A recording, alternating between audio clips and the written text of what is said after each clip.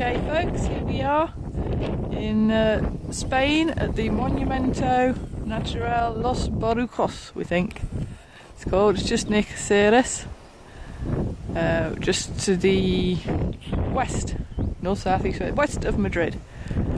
And it's a big natural park, and it's got lots of storks in it, and they seem to like nesting on top of these rocks. There's any up there. There's one up there. There's a few actually in that one. Zoom out a bit so you can see where we are. There's just massive granite boulders.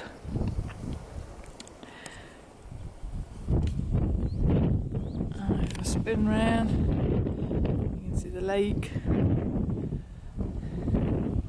There's generally storks all up in the sky, but of course as soon as I switch the camera on, they've all disappeared. There's been loads of them flying around.